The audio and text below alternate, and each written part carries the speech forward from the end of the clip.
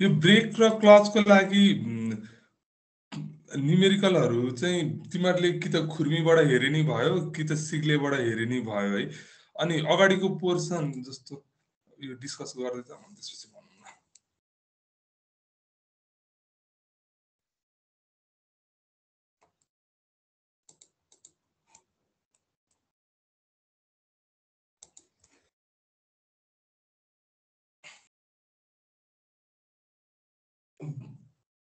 Briefly चाहिँ यो ब्रेकमा use हुने मेटेरियलहरूको प्रपर्टीहरूमा कस्तो खालको मेटेरियल चाहिँ ब्रेकमा डिजायरेबल हुन्छ।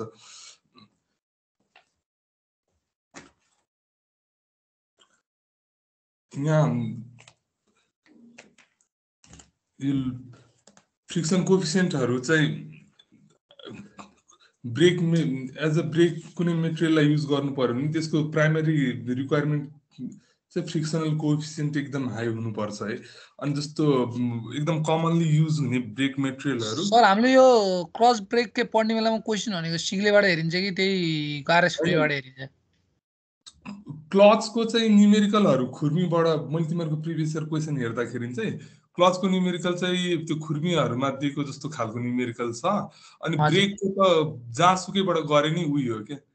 ए हस् सर, जहाँसुकैबाट गरे नि इक्वेसनहरू हुन्छ त्यो इक्वेसनमा खाली लगेर भ्यालु सब्स्टिट्युट गर्ने हो। त्यो खुर्मीबाट गरे नि अनि सिग्लेबाट गरे नि उही हो।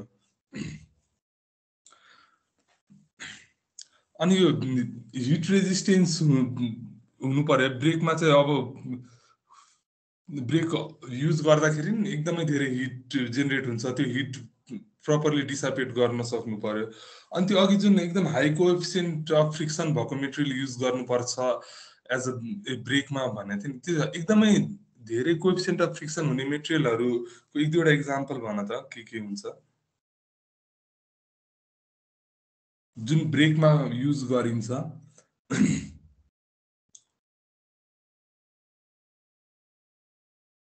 ब्रेक प्याडहरू हेऱ्यो भने चाहिँ एकदमै अलिक सस्तो खालको ब्रेक प्याडहरू हेऱ्यो भने त्यसमा चाहिँ ब्रेकिङ मेटेरियल चाहिँ एस्बेस्टस हुन्छ है। अनि इफ यदि अलिक हाई एन्डको ब्रेक प्याड या ब्रेक ड्रमहरू युज गरेका छ भने त्यसमा त्यो फ्रिक्सन मेटेरियल चाहिँ मेटालिक हुन्छ। मेटलमा चाहिँ अब के युज गरिन्छ नर्मली स्टिल युज गरिन्छ, ब्रोन्ज, अनि त्यसपछि चाहिँ अर्को सिआई युज गरिन्छ। यो तीनवटा चाहिँ नर्मली मेटालिक ब्रेकमा युज हुने मेटलहरू भयो। अनि अर्को सेरामिकहरू पनि युज हुन्छ। अनि अर्को चाहिँ यो नन मेटालिकमा चाहिँ एस्बेस्टस हुने भयो। अनि कुनै कुनै केसेसमा चाहिँ लेदर युज गरे हुन्छ, अनि कुनै कुनै केसेसमा कर्क र फेल्ट युज गरे हुन्छ। यिनीहरू चाहिँ सबै नन मेटालिक ब्रेक मेटेरियलहरू भयो। अनि बेस्ड अपन एक्चुएसन है ब्रेकलाई चाहिँ कसरी क्लासिफाई गर्न सक्छौ?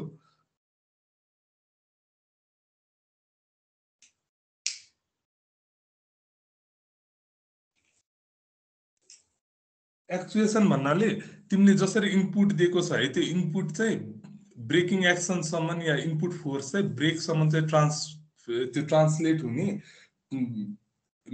मेकानिजमहरू चाहिँ जस्तो एकदम कमनली युज हुने मेकानिकल ब्रेक भयो त्यसमा चाहिँ कुनै पनि बिचमा चाहिँ लिभरेज प्रोभाइड गरे हुन्न है। तिमीले जति इफोर्ट लाउँछौ त्यो इफोर्ट अल्टिमेटली ब्रेकिङ फोर्सको रूपमा चाहिँ ट्रान्सफर हुन्छ। अनि अब जस्तो ट्रकहरूको केसमा हेऱ्यो भने त्यस्तो केसेसमा चाहिँ अब भेहिकलको मास एकदमै धेरै हुन्छ है। अनि त्यत्रो इनर्सिया भएको अब्जेक्टलाई रोक्नु पर्यो भने हामीले सप्लाई गरेको फोर्सेस चाहिँ एडुकेट हुन्न। अनि त्यो फोर्सलाई एम्प्लिफाई गर्नलाई चाहिँ अरू बिचमा चाहिँ सिस्टमहरू इन्कर्पोरेट गरे हुन्छ। नर्मली तिमीहरूले ट्रक बसहरूमा चाहिँ अब रोक्दाखेरि एकदम त्यो साउन्डहरू नोटिस गर्छ होला। अनि त्यस्तो खालको साउन्ड आउने भनेको त्यो कम्प्रेस्ड एयरको साउन्ड हो है। अनि ट्रकहरूको केसमा बसहरूको केसमा चाहिँ न्युमेटिक ब्रेकिङ युज गरे हुन्छ नर्मली हेभी भेहिकलहरूमा चाहिँ। अनि त्यो कम्प्रेसरबाट चाहिँ एयर सिलिन्डरहरूलाई चाहिँ प्रेसराइज गरिन्छ। अनि त्यो अल्टिमेटली त्यो ब्रेक बुस्टर या थ्रस्टरमा चाहिँ ट्रान्सफर गरिन्छ कम्प्रेस्ड एयर ब्रेक लाउनलाई चाहिँ त्यो कम्प्रेस्ड एयरको हेल्पले लगाइन्छ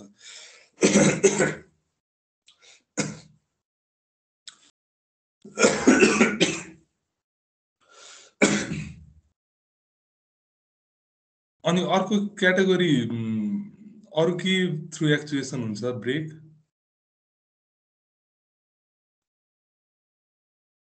भन्नाले सर अरु हाइड्रोलिक सर अरु नर्मली देखिने भनेको हाइड्रोलिक है मेकानिकल हाइड्रोलिक न्यूमेटिक अनि हाइड्रोलिक चाहिँ मिडियम साइज इन्जिनहरुमा चाहिँ मिडियम साइजको क्यापेसिटी भएको भेहिकलहरुमा युज गरिन्छ हाइड्रोलिक ब्रेकहरु अनि बेस्ड अपन ब्रेकिङ एक्सन है जस्तो साइकलको ब्रेक यदि तिमीहरुले हेर्यो भने जुनमा चाहिँ अब त्यो डिस्क राखिएको हुन्न त्यस्तो केसेसमा हेर्यो भने त्यो रिमको रेडियल डाइरेक्सनमा चाहिँ ब्रेकिङ फोर्स अप्लाई भइरा हुन्छ है तर डिस्क ब्रेकहरु हेर्यो भने चाहिँ रिमको कुन डाइरेक्सनतिर फोर्स अप्लाई भएको हुन्छ रिमलाई चाहिँ जस्तो यो यस्तो खालको ब्रेक हेर्यो भने यो यो ड्रम यो डिस्क ब्रेकहरुले चाहिँ एक्सियल डाइरेक्सनमा एक्ट गरेर हुन्छ है अनि इन्टरनल अनि जुन त्यो सुवाला ब्रेकहरु हुन्छ नि रेडियली त्यो पनि रेडियल डाइरेक्सनमै हुन्छ अनि बेस्ड अपन त्यो कुन डाइरेक्सनमा चाहिँ एक्चुएसन हुँदैछ त्यसरी पनि हामी ब्रेकलाई क्लासिफाई गर्न सक्छौं सर कुन बडी इफेक्टिभ हुन्छ नि सर मतलब यो रेडियली अप्लाई गरेको चाहिँ जस्तो हेभी लोडहरुको केसेसमा हेर्यो भने त्यहाँ डिस्क ब्रेकहरु युज गरिन्न है ट्रकहरुको केसमा चाहिँ बसहरुको केसमा हेर्यो भने त्यहाँ जहिले पनि यो ड्रम ब्रेक युज गरे हुन्छ अनि त्यो लोड कति लोड क्यारी गर्दैछ त्यो लोडिङको क्यापेसिटीले डिटरमाइन गर्ने हो अनि नर्मली कन्ट्याक्ट एरियाहरु अनि त्यसले धेरै प्रोवाइड गरिरा हुन्छ drum ब्रेकले as compare to disc brake sir अनि एउटा सानो कुरा सोधे अस्ति हामीले पढ्दाखेरि पनि क्वेशन गरिएको थियो जस्तै कि यो हाम्रो डिस्क प्लेटमा के हुन्छ नि डिस्कहरुमा के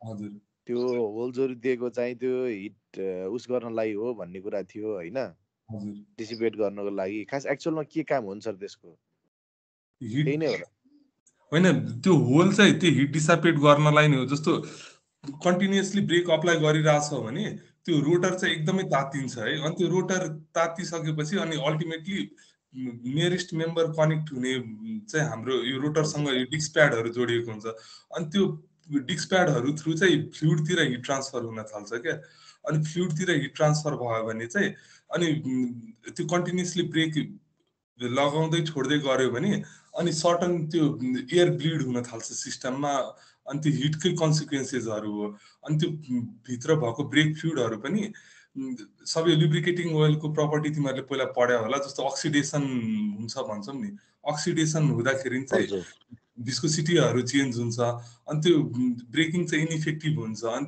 त्यो हिट चाहिँ चाँडो डिसिपेट होस् अनि त्यो हिट अल्टिमेटली फ्लुइडतिर ट्रान्सफर नहोस् भनेर त्यो कुलिङलाई चाहिँ एड गर्नलाई होलहरु प्रोवाइड गरे हुन्छ अनि भेहिकलहरुको केसमा हेर्यो भने गाडीहरुको केसमा त्यहाँ बिचमा चाहिँ दुईटा यो प्लेटहरु यतापटिको प्लेट र उतापटिको प्लेटमा चाहिँ एकदम ठुलो सेपरेसन हुन्छ अनि त्यहाँनेर चाहिँ त्यो फिन्सहरु जस्तो प्रोवाइडेड हुन्छ त्यो रोटेसन हुँदाखेरि चाहिँ एयरलाई पनि भित्रतिर सर्कुलेट गर्न सकोस् भनेर त्यो र्यान्डमली चाहिँ त्यो प्रोफाइल राख्या हुन्न दुईटालाई कनेक्ट गर्ने मेम्बरहरुलाई त्यो एयर सर्कुलेसन चाहिँ अझ एड होस् अनि रोटरलाई कुल गर्नलाई नै राखिरा हुन्छ यो होलहरु चाहिँ अनि त्यो दुईटै ब्रेकको बिचमा भएको अरेन्जमेन्ट पनि त्यो रोटरलाई चिस्याउनलाई नै हो अनि त्यो जस्तो धेरै तात्यो भने तिमीले आफै पनि एक्सपीरियन्स गरेछ होला जस्तो ओकालो ओरालो बाटोमा धेरै ब्रेक युज गर्यो भने हाइड्रोलिक ब्रेक छ भने त्यो ब्रेक एकदमै सफ्ट हुन्छ ब्रेक काम गर्न छोडिरा हुन्छ अनि फेरि एकछिन कुल भयो भने चाहिँ अनि फेरि ब्रेक चाहिँ एकदम इफेक्टिभ हुन्छ धेरै तातेको बेला चाहिँ यो डिस्क ब्रेकमा चाहिँ सबभन्दा ठुलो प्रब्लम त्यही नै हो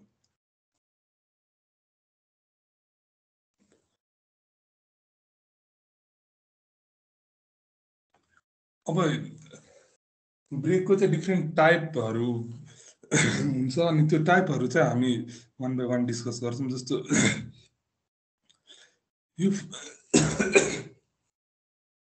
यो फर्स्ट केस फर्स्ट टाइप भनेको चाहिँ यो सु ब्रेक है सु ब्रेकमा चाहिँ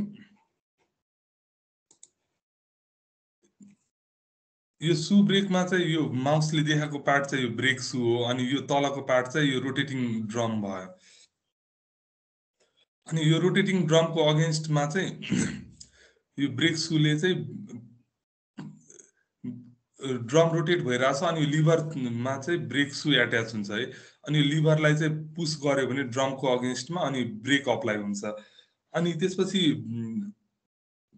यो नर्मली यो अहिले अटोमोटिभहरूमा चाहिँ यस्तो युज हुन्न। यो चाहिँ इन्डस्ट्रीहरूतिर चाहिँ अब मोटरहरूलाई स्टप गर्नु पर्यो अनि चाहे फ्लाइव्हिलहरू एकदम धेरै इनर्सिया भएको अब्जेक्टहरूलाई बन्द गर्नु पर्यो भने त्यस्तो केसेसमा अझै पनि युज हुन्छ यस्तो खालको ब्रेक चाहिँ।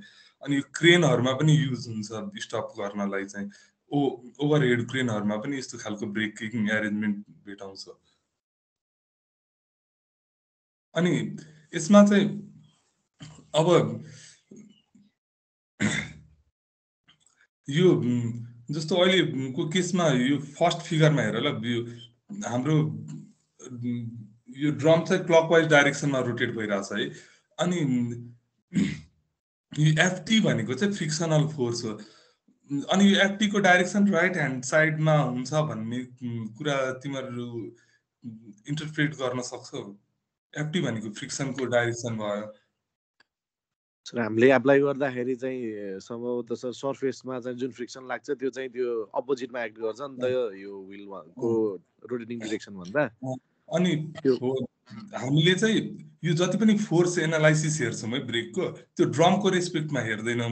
त्यो सबै फोर्स एनालाइसिस चाहिँ हामी यो ब्रेकको रेस्पेक्टमा हेर्छौँ है।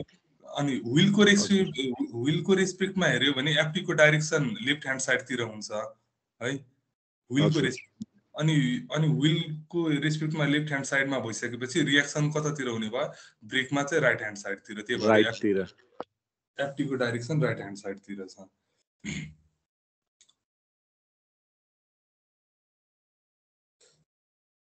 अनि यो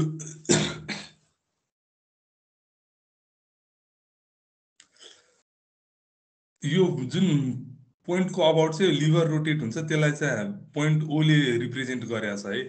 अनि यो पोइन्ट ओ को लोकेसन चाहिँ यसमा 3 वटा केसेस हुन सक्छ। जस्तो अहिलेलाई हेर्यो भने यो एफटी को लाइन एफटी र यो सेन्टर चाहिँ कोइन्साइड गरिरहेको छ, एउटै लाइनमा पर्छ है। अर्को केसेस कस्तो हुन सक्छ भन्दाखेरि यो फल्क्रम चाहिँ एफटी फोर्स यहाँ छ भने यो फल्क्रम चाहिँ यो लेभलमा हुन सक्छ, माथिको लेभलमा ओ। अनि थर्ड केस चाहिँ यो ओ चाहिँ अझ तल हुन सक्छ। एफटी सपोज यहाँबाट एक्ट भइरहेछ भने ओ पोइन्ट चाहिँ यहाँ हुन्छ। अनि त्यसको बेसिसमा चाहिँ ब्रेकिङ टर्कहरू फरक हुन्छ। अनि स्क्रूको केसमा तिमीहरूले सेल्फ लकिङ स्क्रू र ओभरहलिङ स्क्रू पढेको थियो।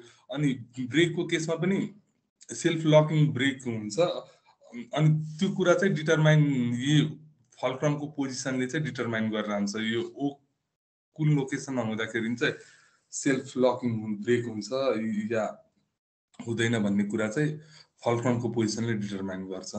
अब यसमा चाहिँ हामी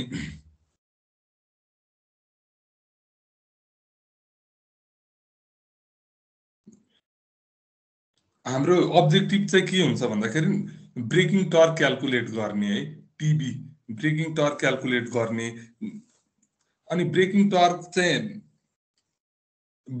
हामी कसरी क्याल्कुलेट गर्न सक्छौँ, जति यो ब्रेकिङ फोर्स छ, ब्रेकिङ फोर्सलाई चाहिँ यदि ड्रमको रेडियसले मल्टिप्लाई गर्यो भने त्यसले ब्रेकिङ टर्क दिन्छ है। सबभन्दा पहिला त हामीले ब्रेकिङ टर्क डिटरमाइन गर्नुपर्ने हुन्छ। ब्रेकिङ टर्क डिटरमाइन गर्नलाई चाहिँ पहिला ब्रेकिङ फोर्स डिटरमाइन गर्ने। ब्रेकिङ फोर्स डिटरमाइन गरिसकेपछि चाहिँ ब्रेकिङ फोर्सलाई यदि रेडियसले व्हीलको रेडियसले मल्टिप्लाई गर्यो भने अनि त्यसले टर्क दिन्छ। अब फर्स्ट स्टेज हेरौँ ल। जस्तो फ्रिक्सन फोर्स चाहिँ हामी कुनै पनि केसेसमा चाहिँ फ्रिक्सन फोर्स क्याल्कुलेट गर्नु पर्यो भने त्यो के र के को प्रोडक्ट हुन्छ, एफ चाहिँ frictional force.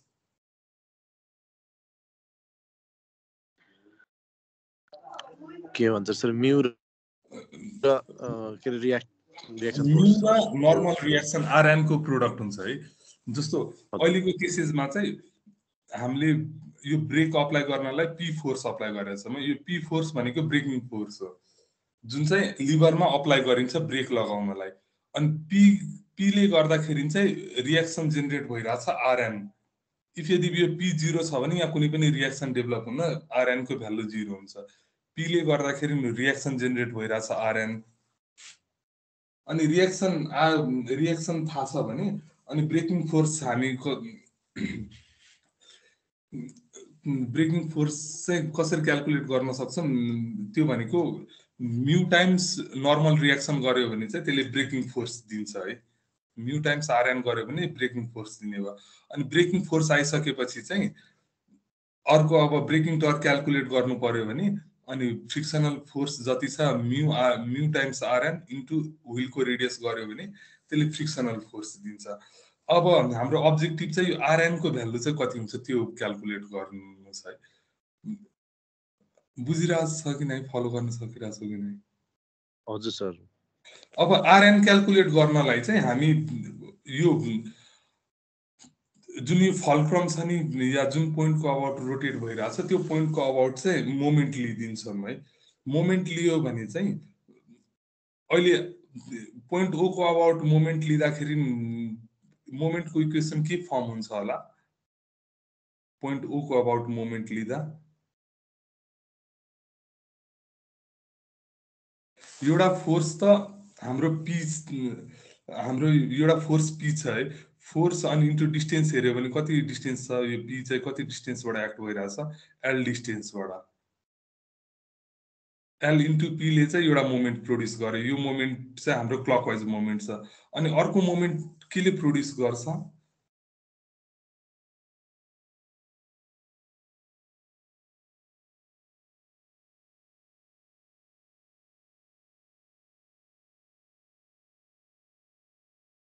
Force into perpendicular distance गर्यो भने मोमेन्ट दिन्छ। फोर्स पी भयो अनि लेन्थ यो पी कति डिस्टेन्सबाट एक्ट भइरहेछ फलक्रमको अबाउट एल डिस्टेन्समा चाहिँ पी एक्ट भइरहेछ है। अनि एउटा मोमेन्ट पी इन्टु एल भयो। अनि अरू फोर्सेसहरू के छ त? रियाक्टिभ फोर्स हो। Reaction force. अनि रियाक्सन फोर्सको लागि डिस्टेन्स एक्स छ है। अनि एफटीले पनि यहाँ मोमेन्ट जेनेरेट गर्छ कि गर्दैन? FD कुनले sir? एफटीले पनि गर्नुपर्छ यदि चाहिँ त्यो के भन्छ अरे त्यसको सेन्टर चाहिँ यदि अलाइन छ एउटैमा छ भने चाहिँ गर्ने भएन के हैन अन्त गर्छ होला। अनि फर्स्ट केसमा चाहिँ हामीले के भनिरहेछौँ भन्दाखेरि यो सेन्टर ओ र एफटी चाहिँ एउटै लाइनबाट पास भइरहेछ भनेपछि यो केसमा चाहिँ एफटीले कुनै पनि गरेन, मोमेन्ट जेनेरेट गरेन। अनि यो इक्वेसन त्यसमा मोमेन्टको लागि इक्वेसन के भयो? RN into x. यो चाहिँ हाम्रो काउन्टर क्लकवाइज मोमेन्ट भयो। आरएन फोर्स अनि इन्टु एक्स यसले चाहिँ काउन्टर क्लकवाइज मोमेन्ट जेनेरेट गर्यो। अनि P into एलले clockwise moment generate गर्यो। अनि इक्विलिब्रियममा यो दुईटै मोमेन्ट इक्वल हुनु पर्यो। अनि त्यहाँबाट चाहिँ हामी आरएन क्याल्कुलेट गर्न सक्छौँ। यो इक्वेसन आरएन को भ्यालु आयो। अनि आरएन को भ्यालु आइसकेपछि अब हामीले यो ब्रेकिङ फोर्स क्याल्कुलेट गर्न सक्छौँ। एफटी भनेको म्यू टाइम्स आरएन भयो।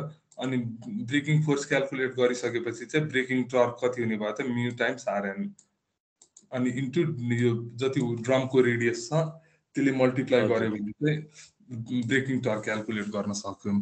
अब यो केस चाहिँ अहिले यो हेरेको फर्स्ट कन्डिसन चाहिँ क्लकवाइज रोटेसन अफ ब्रेक व्हीलको लागि या ड्रम चाहिँ क्लकवाइज डाइरेक्सनमा रोटेट भइरहेछ। अनि इफ यदि काउन्टर क्लकवाइज डाइरेक्सनमा रोटेट भइरहेछ भने चाहिँ केही चेन्जेस आउँछ कि सेम एज इट इज रहन्छ? के कुराहरू सर? होइन, जस्तो यो हाम्रो नर्मल रियाक्सनको यो टर्म चाहिँ आरएन इन्टु एक्स यसको म्याग्निट्युडमा चाहिँ कुनै पनि चेन्जेस आउँछ या एज इट इज रहन्छ? त्यो एकचोटि हेर त। यो काउन्टर क्लकवाइज रोटेट हुने बित्तिकै फ्रिक्सनको डाइरेक्सन चेन्ज भयो है यसको सुको रेस्पेक्टमा।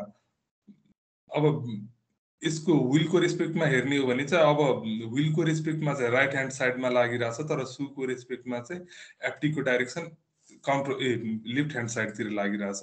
अनि फेरि अब यो एफटीले चाहिँ कुनै पनि मोमेन्ट जेनेरेट गर्दैन। यो दुइटै एउटै लाइन अफ एक्सनबाट पास हुन्छ।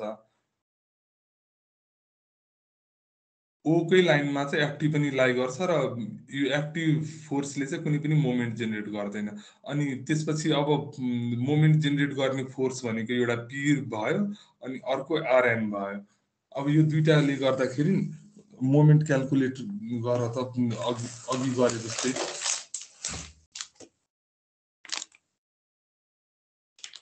मोमेन्टको इक्वेसनले हेऱ्यो भने चाहिँ आरएन इन्टु एक्स हुने भयो फेरि अनि त्यसपछि पी इन्टु एल अनि आरएनको भ्यालुमा चाहिँ कुनै पनि चेन्जेस आउँदैन।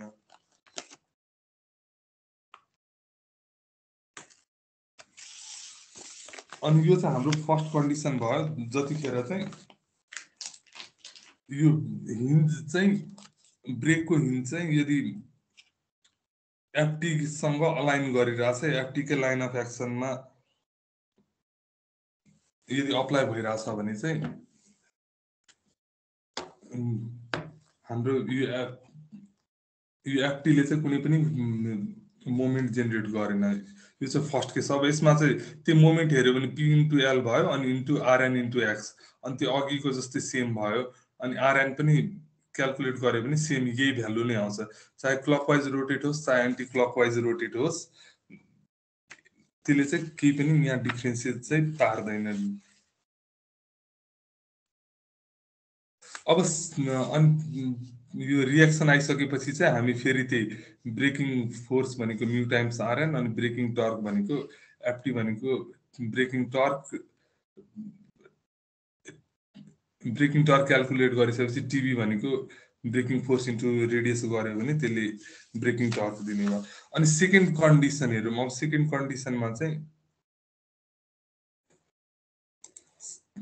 कन्डिसनमा चाहिँ अब यो दुइटाको एक्ट हुने लाइन अफ एक्सन र फलक्रमको पोजिसन चाहिँ अब चेन्ज भएको छ। अब चाहिँ यो फलक्रम चाहिँ एफटी भन्दा ए डिस्टेन्स चाहिँ माथि लोकेट भएको छ। अनि फर्स्ट केसमा चाहिँ यो ड्रम हाम्रो क्लकवाइज रोटेट भइरहेछ। अब यतिखेर चाहिँ अब मोमेन्ट हाम्रो कुन कुन फोर्सेसले जेनेरेट गर्ने भयो या हाम्रो अब्जेक्टिभ भनेको आरएन क्याल्कुलेट गर्नु है। अब यसको लागि मोमेन्टको इक्वेसन लेख्यो भने के टर्म आउँछ त?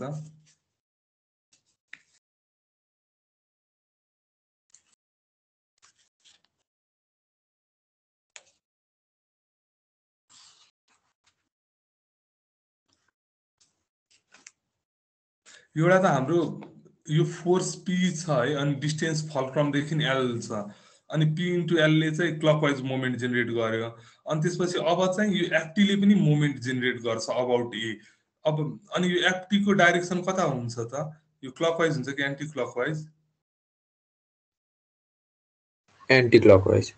एफटीले चाहिँ एन्टी क्लकवाइज मोमेन्ट जेनेरेट गर्यो र यो आरएनले पनि एन्टी क्लकवाइज मोमेन्ट जेनेरेट गर्छ आरएन इन्टु एक्स। अनि यो इक्वेसन यो मोमेन्टको लागि इक्वेसन यस्तो फर्ममा आउँछ। अघि चाहिँ यो एफटी वाला टर्म्स थिएन जतिखेर चाहिँ यो दुइटै ओ चाहिँ एफटीकै लाइनमा पर्दाखेरि चाहिँ एफटी वाला टर्म्स थिएन तर अब चाहिँ मोमेन्टमा यो टर्म पनि थप्यो है। अनि यसलाई नै रिएरेन्ज गर्यो भने चाहिँ कमन लिएर रिएरेन्ज गर्यो भने नर्मल रिएक्सनको लागि चाहिँ हाम्रो टर्म यति यो टर्म चाहिँ नर्मल रिएक्सनको लागि आउँछ। अनि नर्मल रिएक्सन आइसकेपछि चाहिँ अनि ब्रेकिङ टर्क अलरेडी हामीलाई थाहा छ ब्रेकिङ फोर्स कति हुने भयो त म्यू टाइम्स नर्मल रिएक्सन यो म्यू आरएनले चाहिँ ब्रेकिङ फोर्स दिने भयो अनि ब्रेकिङ फोर्सलाई यो ड्रमको रेडियसले मल्टिप्लाई गर्यो भने यसले ब्रेकिङ टर्क दिन्छ। अब यो थर्ड केस हेरौँ। थर्ड केसमा चाहिँ अघि ड्रम चाहिँ क्लकवाइज रोटेट भइरहेको थियो अब यो ड्रम चाहिँ एन्टी क्लकवाइज रोटेट भइरहेछ।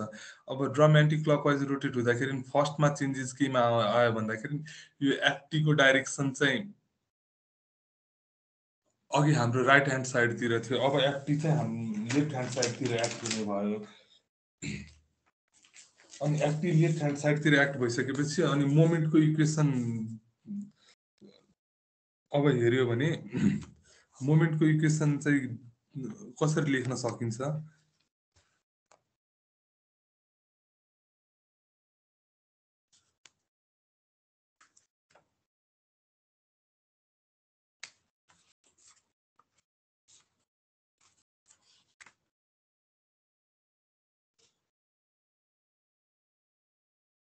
एउटा त क्लकवाइज मोमेन्ट प्रोड्युस गर्ने पी इन्टु एल फोर्स भयो अनि अरू कुन फोर्सले क्लकवाइज मोमेन्ट प्रोड्युस गर्छ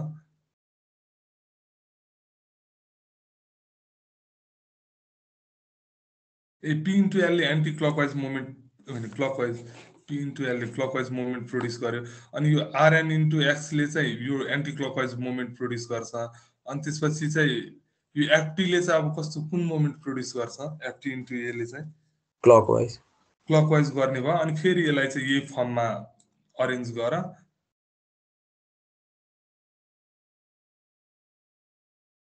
अनि यसरी यही मोमेन्टको इक्वेसन लेख्छु अनि यहाँबाट चाहिँ आरएन क्याल्कुलेट गर्छु अनि आरएन क्याल्कुलेट गरेर फेरि ब्रेकिङ टर्क क्याल्कुलेट गर्न सकिन्छ यो चाहिँ सेकेन्ड केस भयो अनि अर्को थर्ड केसमा चाहिँ अब फल्क्रम चाहिँ जस्ट हाम्रो फल्क्रम चाहिँ एफटी भन्दा चाहिँ ए डिस्टेन्स तल लोकेट हुन्छ अनि ए डिस्टेन्स तल लोकेट हुँदाखेरि चाहिँ अब फेरि त्यो मोमेन्ट पोइन्ट ओको अबाउट मोमेन्ट लिएर चाहिँ हामी पोइन्ट ओको अबाउट मोमेन्ट लिएर हामी यो नर्मल रिएक्सन आरएन क्याल्कुलेट गर्छौँ अनि त्यो आरएनको बेसिसमा चाहिँ ब्रेकिङ टर्क क्याल्कुलेट गर्छौँ अनि यहाँ चाहिँ इक्वेसन लेख्नु पर्यो भने यो पी इन्टु एल हुने भयो यसले क्लकवाइज मोमेन्ट प्रोड्युस गर्छ अनि त्यसपछि चाहिँ फेरि एफटी इन्टु एले पनि क्लकवाइज मोमेन्ट प्रोड्युस गर्यो अनि आरएन इन्टु एक्सले चाहिँ एन्टी क्लकवाइज मोमेन्ट प्रोड्युस गर्यो अनि त्यो इक्वेसनबाट आरएन क्याल्कुलेट गर्न सक्छौँ अनि थर्ड केस भनेको चाहिँ अब पी यो फिगरमा हेऱ्यो भने पी इन्टु एलले क्लकवाइज मोमेन्ट अनि आरएन इन्टु एक्सले चाहिँ एन्टी क्लकवाइज मोमेन्ट अनि त्यसपछि फेरि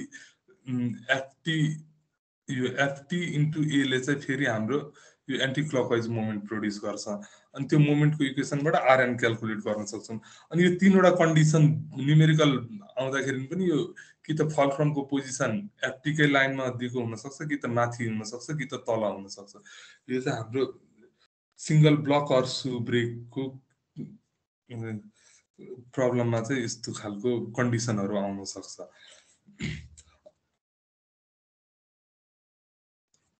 अब तिमीहरूले यहाँ नोटिस गर्नुपर्ने कुरा जस्तो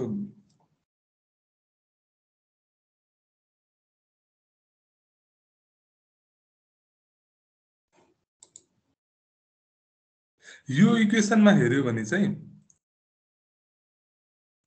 यो पी को भ्यालु चाहिँ कतिखेर नेगेटिभ हुन्छ होला यो पी भनेको चाहिँ हामीले एक्सटर्नली अप्लाई गरेको इफोर्ट होइन अनि पी को भ्यालु चाहिँ कतिखेर नेगेटिभ हुन्छ यो इक्वेसनबाट अरू केही हेर्नु पर्यो जस्ट यो एक्सप्रेसन मात्र हेर त पी नेगेटिभ हुने चान्सेस चाहिँ कतिखेर हुन्छ होला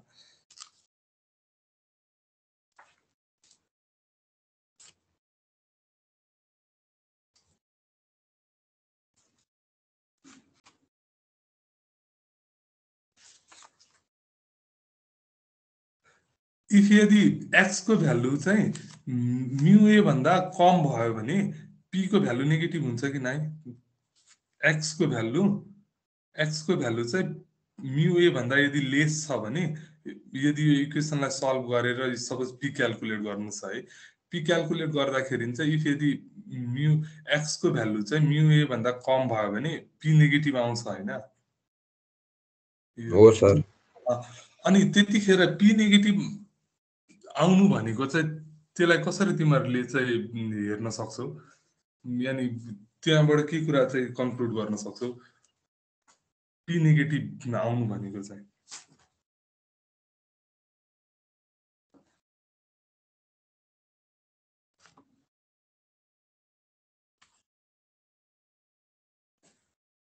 पी भनेको चाहिँ खासमा के हो पी चाहिँ हामीले कति फोर्स अप्लाई गरिरहेछौँ brake लगाउनलाई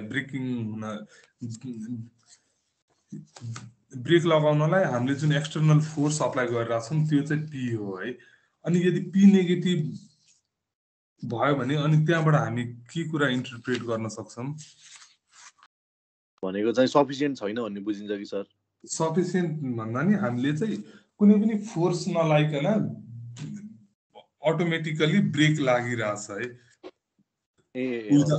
without any external force apply गरिकन ब्रेक चाहिँ लागिरहेछ अनि त्यस्तो खालको ब्रेकलाई चाहिँ हामी सेल्फ इनर्जाइजिङ ब्रेक भन्छौँ है कुनै पनि सर यो एउटा कन्डिसन हो कि कन्डिसन हो कन्डिसन हो। जस्तो यो ब्रेक चाहिँ सेल्फ इनर्जाइजिङ चाहिँ हुनु भएन। ब्रेक चाहिँ जस्तो अर्को केस हेरौँ न पहिला, अनि त्यसपछि हामी यसको बारेमा डिस्कस गरौँ। अर्को केस हेर त, जस्तो यो इक्वेसनबाट तिमीहरूले हामीले इनिसियली अप्लाई गरेको फोर्स भनेको चाहिँ ब्रेक लगाउनलाई पी फोर्स मात्र अप्लाई गरेका छौँ है। अनि त्यसपछि चाहिँ यो हामीले जुन फोर्स अप्लाई गरेका छौँ पी फोर्स ब्रेक अप्लाई गर्नलाई, अनि यो पीले गर्दाखेरि एफटी जेनेरेट भएको है फ्रिक्सनल फोर्स। इफ यदि पी अप्लाई गरेका थिएनौँ भने अनि यहाँ यो एफटी जेनेरेट हुन्थ्यो त। पी अप्लाई गरेका थिएनौँ भने नर्मल रिएक्सन 0 हुन्थ्यो। नर्मल रिएक्सन 0 भइसकेपछि फ्रिक्सनल फोर्स पनि त्यहाँ प्रेजेन्ट हुन्न थियो है। पी अप्लाई गर्यौँ, पी अप्लाई गरिसकेपछि चाहिँ पी को रेस्पोन्समा नर्मल रिएक्सन जेनेरेट भयो।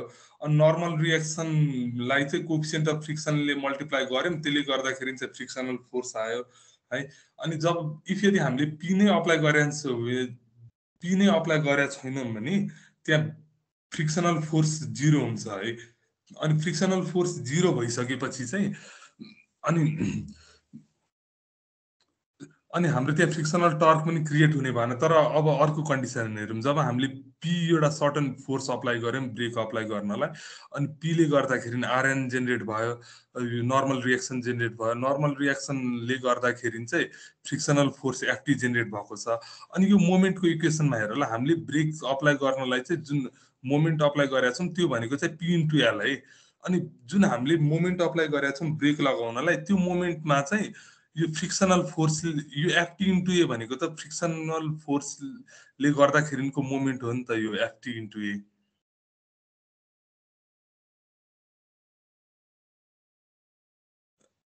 यो बुझिन्छ कि नै एफटी इन्टु ए चाहिँ फ्रिक्सनल फोर्सको मोमेन्ट हो भनेर? यदि कन्फ्युजन छ। अनि हामीले जुन ओरिजिनल्ली जुन अप्लाई गरेका थियौँ है moment P into L brake लगाउनलाई, त्यसमा चाहिँ फ्रिक्सनल मोमेन्टले के गरिरहेछ, यो इक्वेसनबाट चाहिँ फ्रिक्सनल मोमेन्टले चाहिँ ब्रेक लगाउनलाई चाहिँ अझै यहाँ हेल्प गरिरहेछ है। एफटी इन्टु एले चाहिँ अझ ब्रेक लगाउनलाई चाहिँ हेल्प गरिरहेछ। जुन हामीले इनिसियल्ली फोर्स पी अप्लाई गरेका थियौँ, अनि पी अनि डिस्टेन्स एल छ यो फलक्रमदेखि, अनि यो मोमेन्टलाई चाहिँ हामीले अप्लाई गरेको फोर्सको मोमेन्टलाई चाहिँ फ्रिक्सन फोर्सको मोमेन्टले चाहिँ अझ ब्रेक लगाउनलाई चाहिँ हेल्प गरिरहेछ। अनि यस्तो खालको ब्रेकलाई चाहिँ हामी सेल्फ इनर्जाइजिङ ब्रेक भन्छौँ है। अनि सेल्फ इनर्जाइजिङ ब्रेक चाहिँ सेल्फ इनर्जाइजिङ हुनुपर्छ, तर सेल्फ लकिङ हुनु भएन। अनि सेल्फ लकिङबाट अभोइड गर्नलाई चाहिँ यो कोएफिसिएन्ट अफ फ्रिक्सन चाहिँ हामीले केयरफुली सिलेक्ट गर्नुपर्छ। सेल्फ इनर्जाइजिङ ब्रेक भन्नाले जस्तो हामीले फोर्सै अप्लाई नगरिकन चाहिँ ब्रेक चाहिँ अटोमेटिकली अप्लाई हुने भयो। अनि सेल्फ इनर्जाइजिङ भन्नाले चाहिँ जुन हामीले फोर्स प्रोभाइड गरेका छौँ ब्रेक लगाउनलाई, त्यो ब्रेकमा चाहिँ फ्रिक्सनल फोर्सले अझ त्यहाँ मोमेन्ट थपिदिन्छ। फ्रिक्सनल फोर्सले चाहिँ ब्रेक लगाउनलाई चाहिँ अझ हेल्प गर्छ। अनि त्यस्तो केसेस भनेको चाहिँ सेल्फ इनर्जाइजिङ ब्रेकको केस भयो। अनि ब्रेक चाहिँ सेल्फ इनर्जाइजिङ हुनुपर्छ, सेल्फ लकिङ हुनु भएन। सेल्फ लकिङ भनेको चाहिँ कुनै पनि इफोर्ट अप्लाई नगरिकन चाहिँ ब्रेक अटोमेटिकली अप्लाई हुन्छ। एउटा यो इक्वेसन भयो। अर्को यो इक्वेसनमा हेर ल, जस्तो यो इक्वेसनमा हेर त, यो सेल्फ इनर्जाइज यसमा चाहिँ हामीले अप्लाई गरेको जुन मोमेन्ट छ होइन पी इन्टु एल, त्यसमा यो फ्रिक्सनल फोर्सले ब्रेक लाउन मद्दत गरेको छ कि छैन यो इक्वेसनबाट हेर्न सक्छौँ।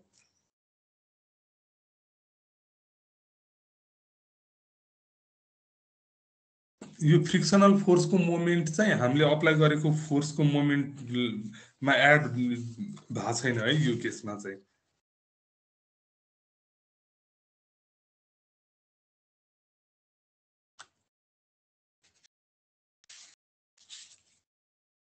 जस्तो अघिको केसमा हेऱ्यो भने पी इन्टु एलमा चाहिँ एफटी इन्टु ए जोडिएको छ, तर अहिलेको केसमा हेऱ्यो भने यहाँ पी इन्टु एलमा चाहिँ कुनै पनि एक्सटर्नल मोमेन्ट जोडिया छैन।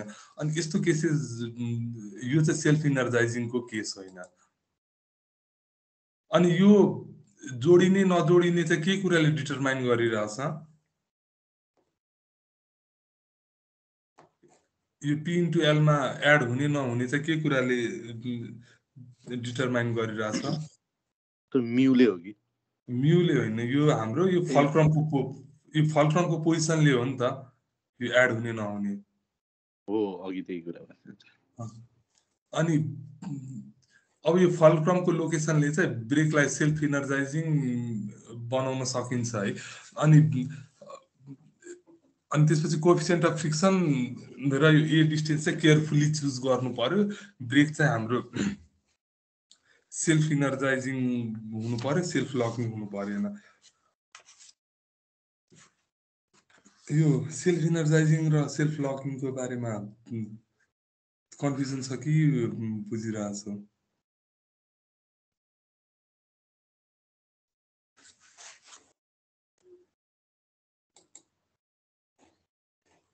सर भन्छ कि सेल्फ एनर्जाइजिङ भनेको चाहिँ एडिसनल फोर्स सप्लाई गर्नेवाला टाइपको भयो।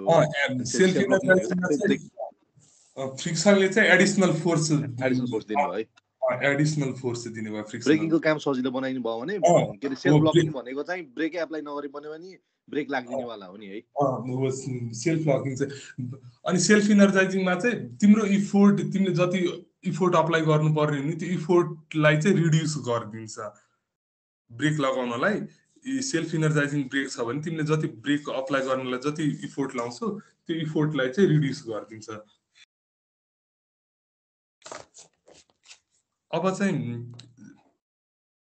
यो जुन यो ब्रेक सुले सबटेन एङ्गल जुन बनाइरहेछ त्यो एङ्गलको भ्यालु चाहिँ 2 थीटा छ है।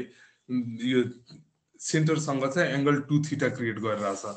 अनि यो 2 थीटाको भ्यालु चाहिँ या यो जुन एङ्गल सबटेन गरिरहेछ त्यो 2 थीटा चाहिँ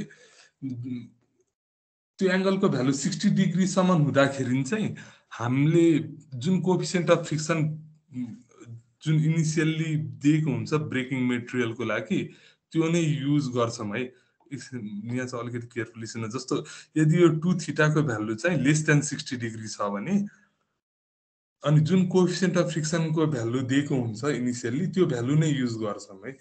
अनि इफ यदि यो एङ्गल जुन सेन्टरमा सबटेन गरेको छ 2 थीटा, यदि 2 थीटाको भ्यालु चाहिँ ग्रेटर देन 60 भयो भने अनि suppose coefficient of friction initially क्वेसनमा यदि 2 थीटाको भ्यालु सपोज 90 डिग्री दिएको छ अनि 90 डिग्री दिएको छ र कोएफिसिएन्ट अफ फ्रिक्सन 0.3 छ भने अनि तिमीहरूले जुन यो ब्रेकिङ टर्कहरू क्याल्कुलेट गर्नलाई या यो एक्सप्रेसनमा जुन यो म्युको भ्यालु म्यु छ नि त्यो म्यु चाहिँ इनिसियली सपोज 90 डिग्रीको लागि 0.3 दिएको छ भने तिमीहरूले कोएफिसिएन्ट अफ फ्रिक्सन चाहिँ 90 डिग्रीको लागि 0.3 युज गर्न पाउँदैनौ। त्यसको लागि चाहिँ नयाँ कोएफिसिएन्ट अफ फ्रिक्सन क्याल्कुलेट गर्नुपर्छ म्यु प्राइम। त्यो म्यु प्राइम क्याल्कुलेट गर्ने रिलेसन अहिले हामी हेर्छौँ। अनि त्यो नयाँ कोएफिसिएन्ट अफ फ्रिक्सन चाहिँ किन क्याल्कुलेट गर्नु पर्यो त्यसको पछाडिको रिजन के हो भन्दाखेरि जस्तो यो एङ्गल यदि जति सानो छ है 2 थीटाको भ्यालु जति सानो छ सपोज यो ब्रेकको यो लेफ्ट ह्यान्ड साइडदेखि राइट ह्यान्डसम्म आउँदाखेरि चाहिँ यो ब्रेकमा चाहिँ जुन यो ब्रेकिङ फोर्सले गर्दाखेरि ब्रेकमा जुन प्रेसर क्रिएट हुन्छ त्यो प्रेसर डिस्ट्रिब्युसन चाहिँ हामी युनिफर्म छ भनेर अज्युम गर्छौँ है जब चाहिँ एङ्गल लेस देन 60 डिग्री हुन्छ। तर जब चाहिँ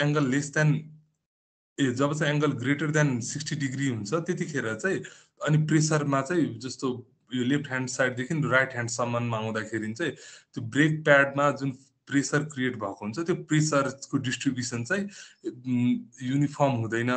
अनि सबभन्दा म्याक्सिमम प्रेसर सपोज तिमीहरूको इन्ट्युसनले चाहिँ के भन्छ जस्तो म्याक्सिमम प्रेसर कता यो साइडतिर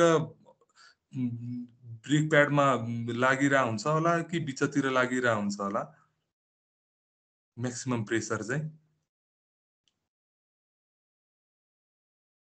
यही फिगरको रेस्पेक्टमा हेरौँ ल। जस्तो ब्रेक अप्लाई गर्यो होइन यो पी अप्लाई गर्यो अनि त्यसले गर्दाखेरि यो ड्रमलाई थिच्यो ड्रमले फेरि रिएक्सन जेनेरेट गर्यो अनि सुको रेस्पेक्टमा हेर्ने हो भने म्याक्सिमम प्रेसर चाहिँ सुमा चाहिँ कुन रिजनमा क्रिएट हुन्छ होला सेन्टरतिर या यता पेरिफेरीतिर? सेन्टरतिर हो कि म्याक्सिमम प्रेसर पेरिफेरीतिर हुन्छ होला। म्याक्सिमम प्रेसर चाहिँ यो सेन्टरमा क्रिएट हुन्छ है। जस्तो जति यो सेन्टर भन्दा परतिर जाँदै गर्छु त्यति चाहिँ त्यो प्रेसर चाहिँ रिड्युस हुन्छ। अहिलेको यो केसमा है यस्तो सु ब्लकको केसमा अनि जस्तै सर कन्ट्याक्ट एरिया चाहिँ उस हुने हो बढ्दै जान्छ सर। जस्तो यो 2 थीटाको भ्यालु बढ्दै जानु भनेको कन्ट्याक्ट एरिया बढ्दै जानु हो। अनि कन्ट्याक्ट एरिया जस्तो थिच्दाखेरि नि त अनि म्याक्सिमम यो फोर्स चाहिँ यता यो यसको सेन्टरबाट ठ्याक्क पास हुन्छ क्या। त्यो तिमीहरूले जस्तो एउटा कुनै सर्कुलर डिस्कलाई थिच्यो भने पनि सबभन्दा धेरै फोर्स यता माथितिर अप्लाई गर्न सक्छौ अनि साइडतिर चाहिँ कम फोर्स अप्लाई गर्न सक्छौ। तिमीहरूले प्र्याक्टिकल्ली पनि त्यो यसो प्रेसर थिच्यो भने चाहिँ सबभन्दा बढी फोर्स यो बिचतिर सप्लाई गर्न सक्छौ, साइडतिर रिलेटिभली कम गर्छौ है। अनि सबभन्दा धेरै फोर्स यो बिचतिर दिन सक्छौ भने सबभन्दा बढी प्रेसर पनि यो बिचतिरकै रिजनले एक्सपिरियन्स गर्छ। अनि यो जसरी चाहिँ यो 2 थीटाको भ्यालु बढ्दै जान्छ है, 2 थीटाको भ्यालु बढ्नु भनेको यो कन्ट्याक्ट एरिया बढ्नु। कन्ट्याक्ट एरिया बढ्दै जाँदाखेरि चाहिँ जुन हामीले यो नर्मल प्रेसर डिस्ट्रिब्युसन या युनिफर्म प्रेसर डिस्ट्रिब्युसन अज्युम गर्छौँ त्यो भन्दा चाहिँ डेभिएट हुन्छ है। जब चाहिँ यो एंगल अफ कन्ट्याक्ट चाहिँ 90 डिग्री 60 डिग्री भन्दा धेरै हुन्छ अनि त्यतिखेर चाहिँ प्रेसर चाहिँ बिचमा म्याक्सिमम हुन्छ अनि साइडतिर चाहिँ यो पेरिफेरीतिर चाहिँ प्रेसर डिस्ट्रिब्युसन चाहिँ कम हुँदै जान्छ। अनि त्यो प्रेसर नन युनिफर्म भएको कारणले चाहिँ जुन यो इनिशियल जुन यो कोएफिसिएन्ट अफ फ्रिक्सन म्यू दिएको हुन्छ हामी त्यो डाइरेक्टली युज गर्न सक्दैनौँ। अनि हामीले चाहिँ त्यसको लागि equivalent coefficient of friction calculate गर्छौँ। त्यो इक्विभ्यालेन्ट कोएफिसिएन्ट अफ फ्रिक्सनले के अज्युम गर्छ भन्दाखेरि इभन त्यो ब्रेक सुको कन्ट्याक्ट एरिया ठुलो भए पनि प्रेसर डिस्ट्रिब्युसन चाहिँ युनिफर्म छ भनेर त्यो कुरालाई चाहिँ इस्टाब्लिस गर्नलाई चाहिँ नयाँ कोएफिसिएन्ट अफ फ्रिक्सन क्याल्कुलेट गर्छौँ। अनि नयाँ कोएफिसिएन्ट अफ फ्रिक्सन क्याल्कुलेट गर्ने रिलेसन चाहिँ अनि त्यस्तो खालको ब्रेकलाई चाहिँ हामी लङ सु ब्रेक भन्छौँ है। लङ सु ब्रेक या पिभोटेड सु ब्रेक जतिखेर चाहिँ यो 2 थीटाको भ्यालु ग्रेटर देन 60 डिग्री हुन्छ अनि त्यतिखेर चाहिँ हामी equivalent coefficient of friction determine गर्छौँ। इक्विभ्यालेन्ट कोएफिसिएन्ट अफ फ्रिक्सनको रिलेसन चाहिँ यसरी हुन्छ 4 mu sin theta divided 2 theta plus sin 2 theta. यहाँबाट जति भ्यालु आउँछ त्यो भ्यालु युज गर्छौँ अब सबै ब्रेकिङ फोर्स या ब्रेकिङ टर्क क्याल्कुलेट गर्नलाई।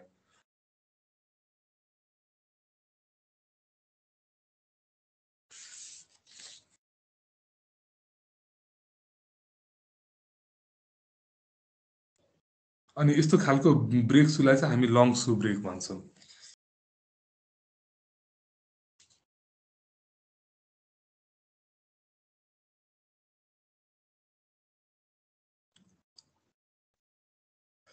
अब यसकै रिलेटेड एउटा एक्जाम्पल हेरौँ न।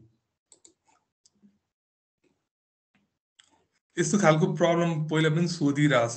यो ब्रेक चाहिँ रिलेटिभली अरू च्याप्टरहरू हेरिकन यो धेरै नै सजिलो छ।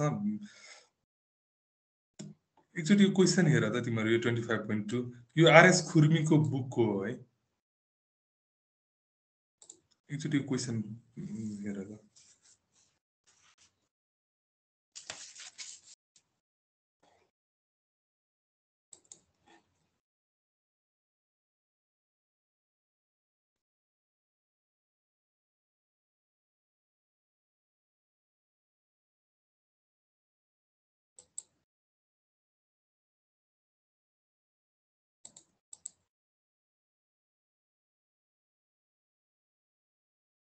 त्यहाँ बिचमा कन्ट्याक्ट एंगल कति दिएको छ?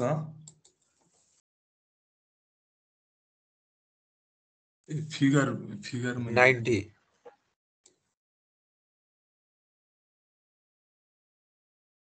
अब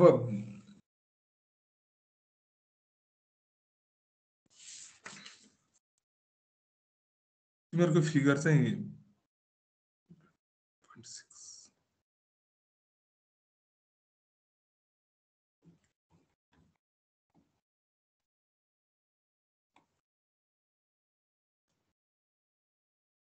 अब हामी अप्रोच चाहिँ कसरी गर्छौँ भन्दाखेरि सबभन्दा पहिला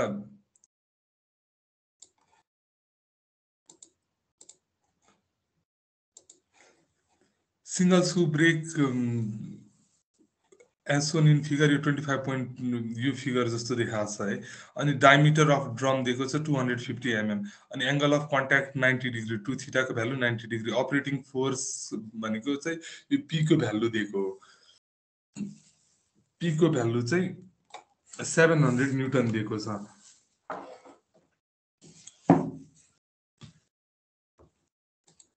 पी को भ्यालु दिएको छ अनि त्यसपछि चाहिँ coefficient of friction चाहिँ 0.35 दिएको छ determine the torque that may be transmitted by the block brake भनेको टिबी क्याल्कुलेट गर्नुपर्ने भयो अनि coefficient of friction अहिले जति दिएको छ 0.35 त्यो 0.35 चाहिँ युज गर्न पाइएन अब coefficient of friction चाहिँ हामीले नयाँ क्याल्कुलेट गर्नु पर्यो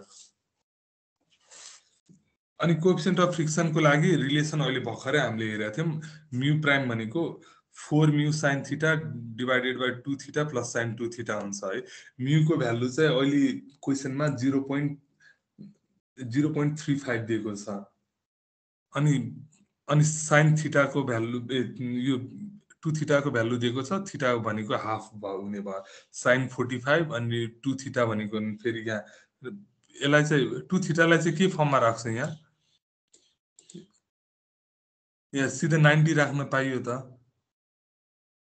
रेडियनमा राख्नु पर्यो यहाँ रेडियनमा राख्नु पर्यो यहाँ पाइ बाइ 2 फर्ममा राख्छौ अनि sin 2 थीटा भनेको फेरि sin 90 भयो अनि यसलाई सल्भ गर्यो भने कोएफिसिएन्ट अफ फ्रिक्सन को भ्यालु आउँछ अनि कोएफिसिएन्ट अफ फ्रिक्सन को भ्यालु आयो भने अनि अब यो केसको लागि चाहिँ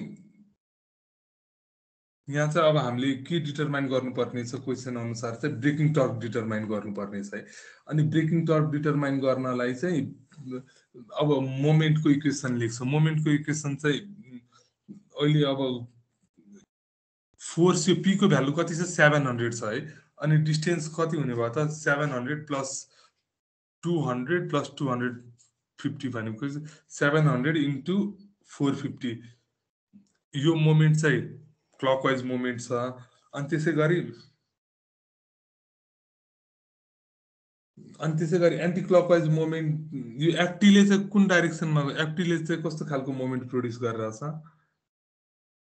क्लकवाइज एफटीले पनि क्लकवाइज मोमेन्ट प्रोड्युस गरिरहेछ अनि एन्टी क्लकवाइज मोमेन्ट प्रोड्युस गर्ने भनेको खाली आरएन ले हो अनि अब त्यो मोमेन्टको इक्वेसनलाई चाहिँ सिम्प्लिफाई गर्छु जेसको मोमेन्ट लिएर तिमीले क्याल्कुलेट गर्न सक्छौ अनि दुईटा यहाँ अननोन भयो एउटा एफटी भयो अर्को आरएन भयो है अनि एफटी यो फ्रिक्सनल फोर्स भनेको यो नर्मल रिएक्सन जति छ एफटी भनेको त हाम्रो यस्तो हैन र यदि यो एफटी लाई चाहिँ एफटी भनेको म्यु टाइम्स आरएन हुने भयो अनि अब यो एफटी लाई चाहिँ म्युले डिवाइड गर्यो भने अनि यतापट्टि आरएन भयो अनि त्यो इक्वेसनमा सब्स्टिट्युट गर्दियो भने अनि यो क्याल्कुलेट गर्न सकिन्छ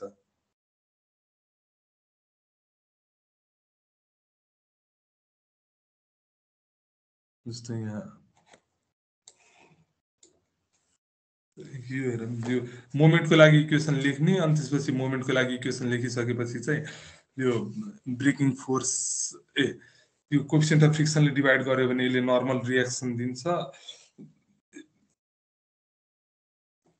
नर्मल रिएक्सनलाई चाहिँ यसरी डिवाइड गर्यो भने यस्तो फर्ममा लेख्न सकिन्छ अनि यहाँबाट एफटी क्याल्कुलेट गर्न सक्यो अनि फ्रिक्सनल फोर्स आइसकेपछि चाहिँ त्यसलाई यदि रेडियसले मल्टिप्लाई गर्यो भने यसले ब्रेकिङ टर्क दिन्छ यस्तो खालको न्युमेरिकल यो पनि 8 मार्कमा सोधेको छ है पहिला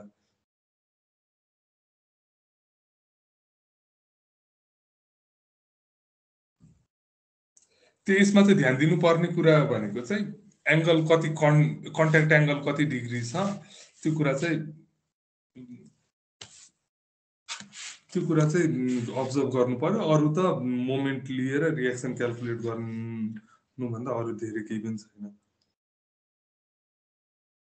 जस्तो अर्को यो प्रब्लम यो सिधै फिगर हेरौँ न प्रब्लम होला नि यो इनहरु अब गर्न सकिन्छ कि नै अहिले गरे अनुसार यो फिगरहरु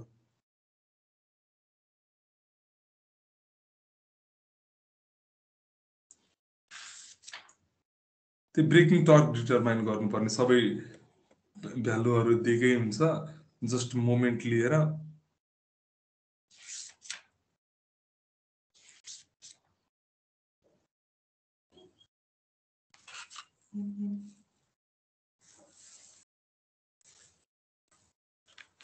यो फिगरहरू सकिन्छ होला नि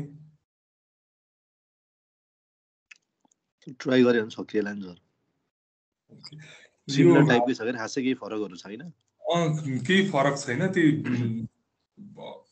अहिले अब ओरिएन्टेसन अलिकति चेन्ज गरेको छ एङ्गल अहिले हेऱ्यो भने यो 40 डिग्री छ है अब यो केसेसमा चाहिँ जति ओरिजिनल कोएफिसिएन्ट अफ फ्रिक्सन छ त्यो नै युज गर्छ है नयाँ कोएफिसिएन्ट अफ फ्रिक्सन निकालिराख्नु परेन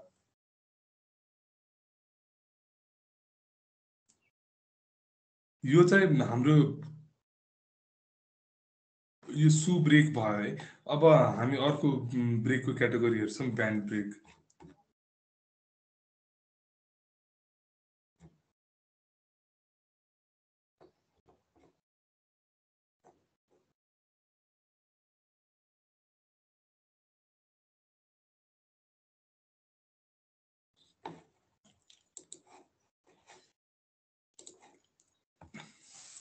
यो चाहिँ यसमा चाहिँ के गरिन्छ भन्दाखेरि लिभरमा एउटा ब्यान्ड एट्याच गरे हुन्छ चाहे त्यो रोपको हुनसक्छ या लेदरको फेल्टको ब्यान्ड हुनसक्छ अनि ब्रेक अप्लाई गर्नलाई चाहिँ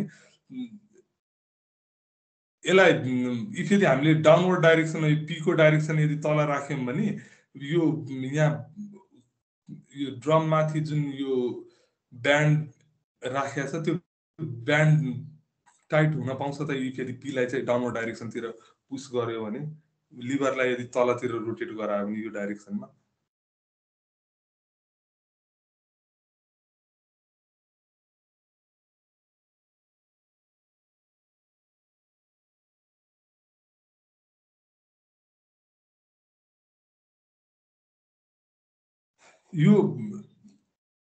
यो जुन रोप छ है त्यो रोप या डोरी जेसुकै भनौँ यदि यो ब्यान्डलाई चाहिँ टाइट गराउनु छ भने लिभरलाई यदि यो डाउनवर्ड डाइरेक्सनमा पीलाई चाहिँ यदि डाउनवर्ड डाइरेक्सनतिर अप्लाई गर्यो भने अनि त्यसले चाहिँ कहिले पनि टाइट गर्न सक्दैन है अनि यसलाई टाइट गर्नलाई यो लिभर चाहिँ पोइन्ट ओ को अबाउट रोटेट हुन्छ है जस्तो पहिला त कन्स्ट्रक्सन हेरौँ जस्तो रोपलाई चाहिँ एउटा फलक्रमको पोइन्टमा एट्याच गरेछ अनि अर्को पोइन्ट चाहिँ रोपको यो लिभरको बी पोइन्टमा एट्याच गरेछ अनि यो ब्यान्डलाई चाहिँ अनि यसलाई चाहिँ टाइट गर्नलाई यो लिभरलाई चाहिँ अप्पर डाइरेक्सनमै मुभ गराउनु पर्यो यदि डाउनवर्ड डाइरेक्सनमा मुभ गरायो भने यो यहाँ टाइट हुन पाउँदैन त्यो कुरा भिजुअलाइज गर्न सकिन्छ अनि त्यसपछि चाहिँ जसरी यो पी अप्लाई गर्छौँ अनि यो लिभर यो काउन्टर क्लकवाइज डाइरेक्सनमा रोटेट हुन खोज्छ अनि त्यो काउन्टर क्लकवाइज डाइरेक्सनमा लिभर मुभ हुन थालेपछि चाहिँ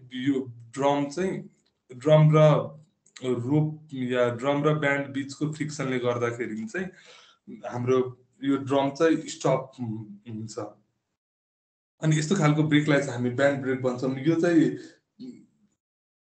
उता यो तराईहरूतिर रिक्साहरूमा अझ पनि युज गरेर हुन्छ पछाडिको त्यो चक्कालाई स्टप गर्नलाई अनि यो T1 र T2 भनेको चाहिँ ब्यान्डको टेन्सन हो ब्रेकको यो यसमा जेनेरेट भएको रोपको टेन्सन हो T1 र T2 अब यो T1 र T2 को डाइरेक्सन चाहिँ केले डिटरमाइन गर्छ यो डाइरेक्सन अफ रोटेसनले डिटरमाइन गर्छ T1 भनेको चाहिँ टाइट साइडमा हो अनि T2 भनेको स्ल्याक साइडमा हो अनि यो टाइट साइड र स्ल्याक साइड डिटरमाइन गर्न सकिन्छ यो कतातिर टाइट साइड हुन्छ कतातिर स्ल्याक साइड हुन्छ भनेर जस्तो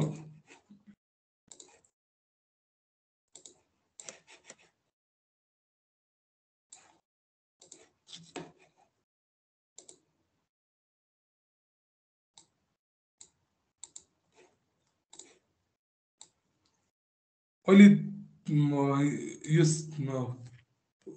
चेन्ज भएको छ कि त्यसमै छ त्यो अघि देखाएको त्यो ब्यान्ड ब्रेकवालै फिगरमा छ कि चेन्ज भएको छ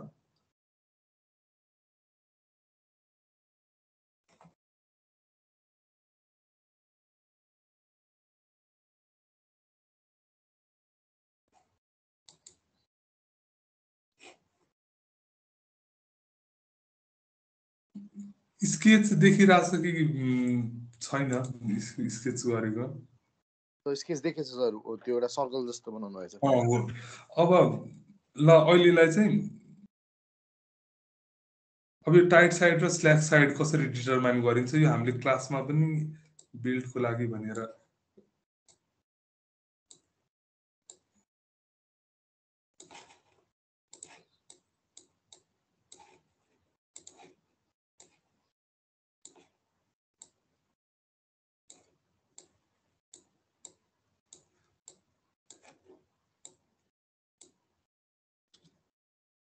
सपोज अहिले यो डाइरेक्सनमा रोटेट भइरहेछ भने अनि हाम्रो टाइट साइड कता माथिको टाइट साइड हुन्छ कि तलको टाइट साइड हुन्छ?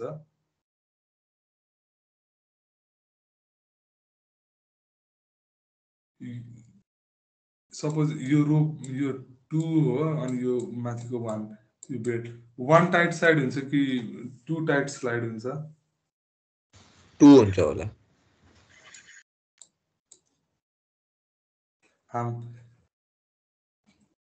यसको यहाँ कन्ट्याक्टमा हाम्रो सपोज यो सपोज हाम्रो ड्राइभर हो है, यो चाहिँ हाम्रो यसलाई यो पुलीमा चाहिँ हामीले इनर्जी इनपुट गरिरहेको छौँ, यसलाई ड्राइभ गरिरहेको छौँ भनेपछि यो बटम पार्टमा चाहिँ जुन यो मेटेरियल यहाँनिर चाहिँ रिलिज गर्छ अनि मेटेरियल चाहिँ तानिकान कुन ठाउँबाट पुल गरिरहेछ यो यतातिरको सर्फेसमा हेऱ्यो भने यो लोकेसनबाट बेल्ट पुल भइरहेछ कि नै यो पोइन्टमा हेऱ्यो भने यसको डाइरेक्सन अफ रोटेसन अनुसार चाहिँ यो पोइन्टमा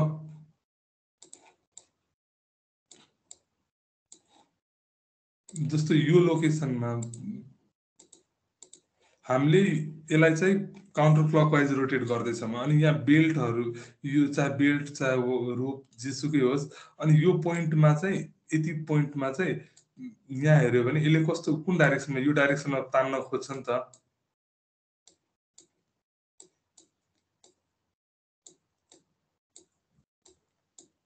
तर यहाँनिर हेऱ्यो भने चाहिँ यो पोइन्टमा चाहिँ के गर्ने टेन्डेन्सी हुन्छ त यतातिर हेऱ्यो भने यतातिर पुश गर्ने टेन्डेन्सी हुन्छ अनि टाइट कतातिर हुन्छ होला त?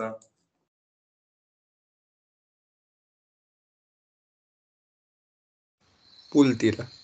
यता माथितिर साइकलको पनि स्प्रकेट हेऱ्यो भने तलको चेनको जुन त्यो लोवर पार्ट हुन्छ त्यो चाहिँ एकदमै लुज हुन्छ है, माथिको हेऱ्यो भने चाहिँ टाइट हुन्छ।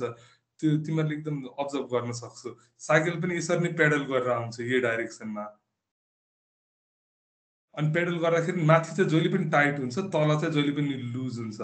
अनि त्यो लुज र टाइट चाहिँ जस्तो यो कन्ट्याक्ट पोइन्टमा हेर्छु, यो कन्ट्याक्ट पोइन्टमा चाहिँ टेन्डेन्सी कस्तो छ, यो कन्ट्याक्ट पोइन्टमा चाहिँ यो रोप या ब्यान्डलाई चाहिँ पुल गरेर हुन्छ अनि त्यही भएर यतातिर चाहिँ यो टाइट साइड हुन्छ। अनि अनि यो बटम पार्टमा हेऱ्यो भने चाहिँ यहाँनिर चाहिँ बेल्टहरूलाई चाहिँ रिलिज गरेर आउँछ अनि यहाँ चाहिँ जहिले पनि टेन्सन चाहिँ कम हुन्छ र यसलाई चाहिँ हामी स्ल्याक साइड भन्छौँ।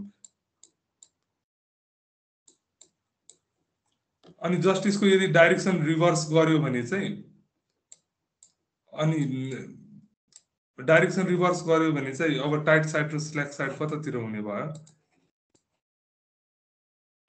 यदि यो डाइरेक्सन रिभर्स गर्यो भने?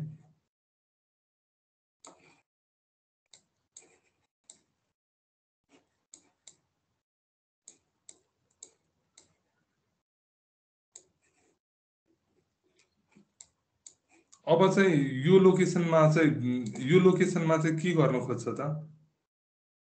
अहिले पनि काउन्टर क्लकवाइजै छ सर। अनि यो डाइरेक्सन सरी यो एरो नै मैले उल्टो बनाएको छु। यो डाइरेक्सनमा रोटेट भइरहेछ भने चाहिँ यो एरोले देखाएको डाइरेक्सनमा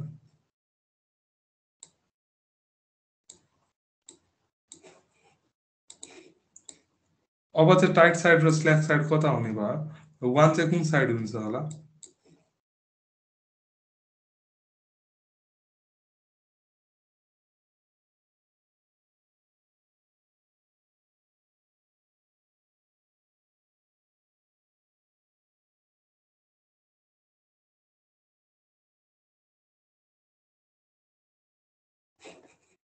यो पोइन्टमा चाहिँ अब के गर्न खोज्छ त यो लेफ्ट ह्यान्ड साइडतिर पुल गर्न खोज्छ या राइट ह्यान्ड साइडतिर यहाँनिर चाहिँ कतातिर हुन्छ यतातिर हुन्छ होला कि यतातिर हुन्छ होला लेफ्ट साइडतिर हुन्छ कि राइट साइडतिर यो यदि यो डाइरेक्सनमा रोटेट भइरहेछ भने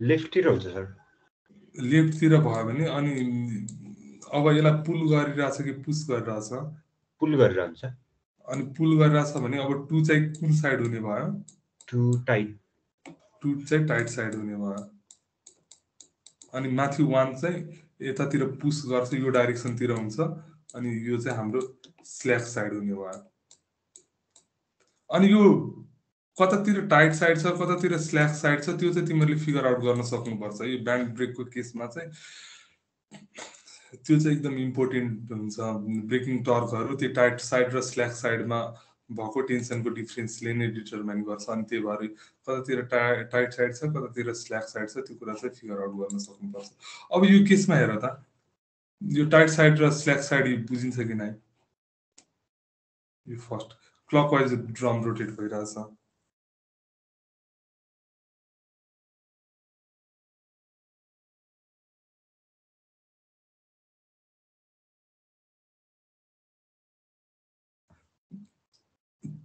एम पोइन्ट एम को लोकेसनमा चाहिँ यो रोपलाई पुल गरिरहेछ कि पुश गरिरहेछ पोइन्ट एम को ठाउँमा पुल गरिरहेछ यानी एम चाहिँ यो डाउनवर्ड डाइरेक्सनतिर यसलाई पुल गर्न खोजिरहेछ है एम को तानिरहेछ अनि यहाँ एम अनि त्यसपछि यो साइड चाहिँ हाम्रो टाइट साइड हुने भयो अनि एल को लोकेसनमा हेर्यो भने चाहिँ यो साइडमा चाहिँ यसले अपवर्ड डाइरेक्सनतिर चाहिँ पुश गर्न खोजिरहेछ यो स्ल्याक साइड हुने भयो अनि जस्ट अब यो ड्रमको डाइरेक्सन रिभर्स हुने बित्तिकै अघि चाहिँ हाम्रो यो क्लकवाइज रोटेट भइरहेको थियो तर अब एन्टी क्लकवाइज रोटेट हुँदाखेरि चाहिँ यो T1 T2 को डाइरेक्सन हेर त सर एम चाहिँ पुश भइरहेछ होला सर अनि त्यो एल भन्ने पोइन्टबाट चाहिँ पुश भइरहेको पुल भइरहेछ अनि त्यसपछि टाइट साइड चाहिँ यो एल तिर हुने भयो एमतिर चाहिँ स्ल्याक साइड हुने भयो अनि यो रेसियो अफ बेल्ट टेन्सन तिमीहरूले बेल्ट पहिला डिजाइनमा पढेको थियो कि नै यो एएमसिडी 1 छैन है छैन सर पढिएन सर जस्तो यो टाइट साइड र स्ल्याक साइड बीचको जुन यो टेन्सनको रेसियो हुन्छ त्यो चाहिँ जहिले पनि यो देखाइ डिटेलमा नजाउँ चाहिने जति मात्र गरौँ न यो जस्तो टाइट साइड र स्ल्याक साइडको चाहिँ सपोज यस्तो खालको बेल्टलाई चाहिँ हामी ओपन बेल्ट भन्छौँ है अनि सपोज अहिलेलाई चाहिँ यो हाम्रो काउन्टर क्लकवाइज रोटेट भइरहेछ अनि अपवर्ड चाहिँ हाम्रो यो टाइट साइड हुने भयो कि स्ल्याक साइड यो चाहिँ हाम्रो यो टाइट साइड हुने भयो अनि त्यसपछि टाइट साइड अनि त्यो नोटेसन चाहिँ जहिले पनि है टाइट साइडको लागि चाहिँ जहिले पनि T1 युज गर्छौ अनि स्ल्याक साइडको लागि चाहिँ T2 युज गर्छौ है जहाँ पनि यो बेल्टको टेन्सनहरूको कुरा आउँछ त्यो चाहिँ युनिभर्सल नै हो त्यो स्ल्याक साइडलाई चाहिँ T1 लेख्न पाइएन है अनि जहिले पनि टाइट साइडलाई T1 लेख्ने स्ल्याक साइडलाई T2 लेख्ने अनि यो रेसियो अफ बेल्ट टेन्सन है यो टाइट साइड र स्ल्याक साइडको बेल्ट टेन्सनको रेसियो चाहिँ यो T1 by T2 यो जहिले पनि यो कन्स्ट्यान्ट रहिरहन्छ यो टर्म भनेको e to the power म्यु थीटा यसले चाहिँ टाइट साइड र स्ल्याक साइड बीचको बेल्टको टेन्सनको रेसियो दिन्छ है म्यु भन्नाले हाम्रो कोएफिसिएन्ट अफ फ्रिक्सन भयो अनि यो थीटाले चाहिँ थीटा चाहिँ के प्यारामिटर होला त थीटा भनेको चाहिँ यो ड्रमको कति पार्टसम्म चाहिँ बेल्टले कन्ट्याक्ट गरेछ है जस्तो अहिलेलाई यो फिगरमा हेर्यो भने यति पार्ट चाहिँ बेल्ट यति पार्ट चाहिँ कन्ट्याक्टमा छ है अनि यो एंगल चाहिँ हाम्रो थीटा हुने भयो यति सर। पार्ट छ हजुर यो डिटेलहरु डाटा बुकमा हुँदैन यसको यो ब्यान्ड ब्रेकहरुको दिएको छैन यो सम्झिनु पर्ने पुरै यति चाहिँ सम्झिनु पर्ने यो ब्यान्ड ब्रेकहरुको छैन त्यो डाटा बुकमा दिएको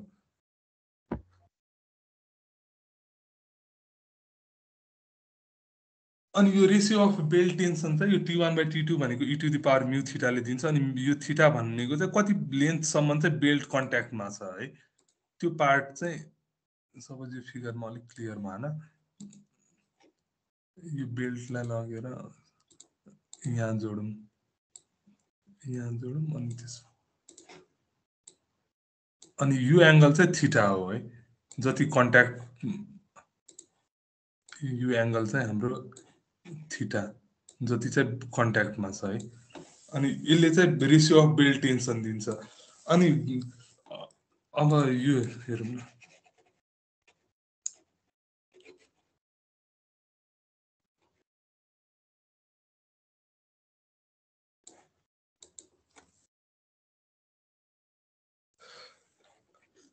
अब यो ब्रेकिङ टर्क चाहिँ कसरी क्याल्कुलेट गर्न सक्छ जस्तो यतातिर T1 छ यतातिर T1 छ है अनि यतातिर चाहिँ T2 छ अनि नेट फोर्स चाहिँ हाम्रो कति लाग्ने भयो त यसमा अनि यसको रेडियस चाहिँ r छ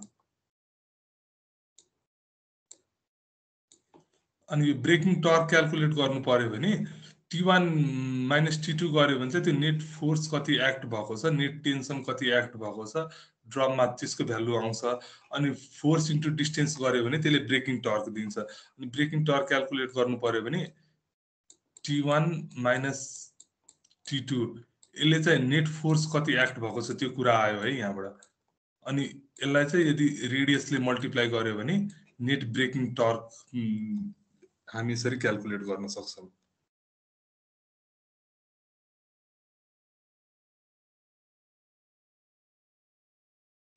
यो बुझिन्छ कि नै यो यति यो T1 T2 R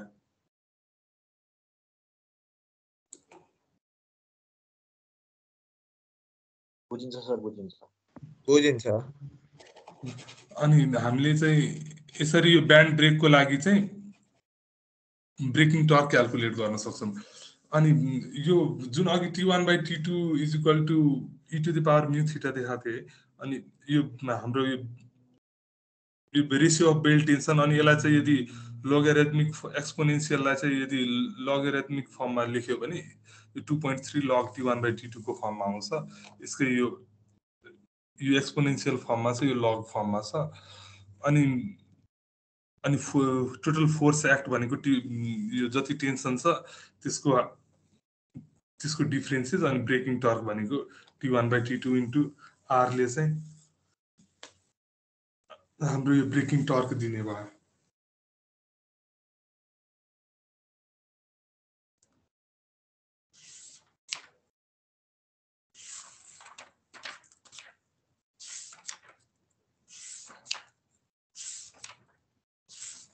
ठिकै छ आजलाई यति गरौँ अनि अर्को अब ब्यान्ड ब्रेककै अझै क्याटेगोरीहरु बाँकी छ अनि त्यसपछि इन्टरनल एक्सपान्डिङ ब्रेक्स छ त्यो अब अर्को क्लासमा कभर गरौँ हुन्छ सर हस् सर हस्